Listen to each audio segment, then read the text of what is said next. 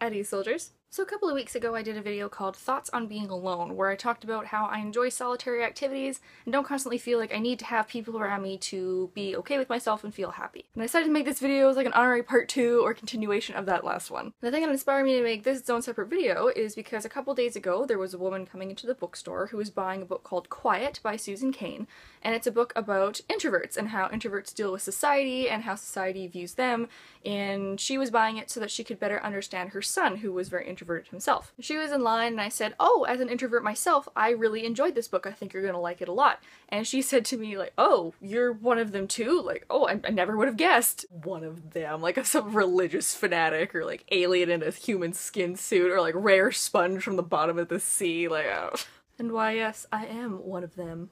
I think the reason she said that is because society, when you say introvert, thinks of very stoic, very quiet, very like not gonna say anything to you kind of person. And I was chatting with her and I was chatting with my coworkers and just like joking around, so obviously that means I can't be an introvert because I'm talking to people. And I've gotten that a lot where people don't really understand what an introvert is or what we deal with on a daily basis. So I wanted to make this video of things introverts think that you should know. The first thing I want to mention is relating to what this woman was saying to me, and that is that introverts are not always stoic and stone-faced. Like, we have different personalities when we are out in public. At work, I obviously have to talk to people and give recommendations and, you know, interact with humanity on a daily basis, so I can't really afford to be quiet and not say anything. Similarly, when it comes to friends, introverts prefer small groups of people that we already know. Like, if you bring us to some bangin' party, you can bet that we are going to be that person in the corner nursing a solo cup and not talking to anybody, because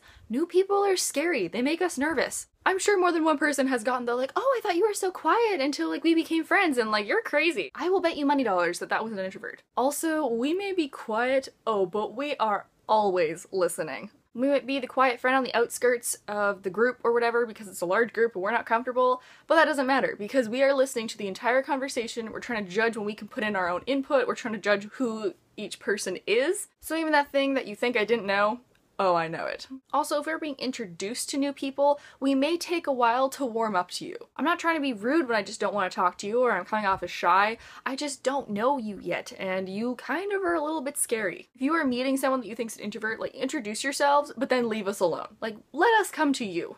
We're just like cats.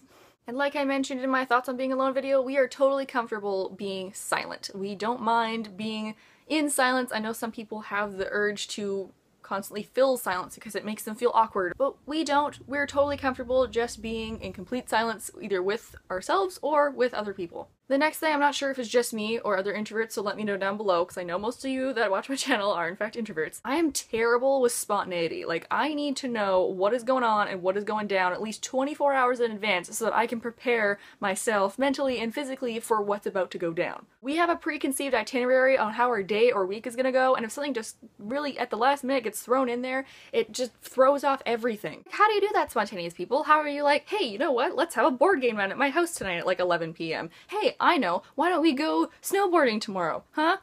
How? Just how do you do that? How do you have the skills and the planning and the openness to just suddenly drop everything and leave? I don't understand. I don't think I ever will. Next, we are often very proud of our work, but we don't want recognition or praise for it. It makes us feel super awkward and shy. So like when people give us compliments on stuff, we just automatically turn into like a turtle going back to its shell and we're like, "What? No, it's not how I feel. Oh, I don't know how to respond." It was always super stressful when the teacher would read stories out in class and then she'd get to the end and be like, "Oh, this is so-and-so's," and you just want to melt into the corner. Lastly, introverts can be pretty weird in public. And I mean, like, come on, we're all pretty crazy anyway. But it's because when we're in public, we have this little bubble of personal space around us, and we are often in our own thoughts or thinking about something. Your bubble bursts and then you're not prepared for this onslaught of new information and stimuli, and that's why we're often like, just hide and run away. I myself have found that my new coping mechanism is just to yell at something until it goes away. I don't know when this started,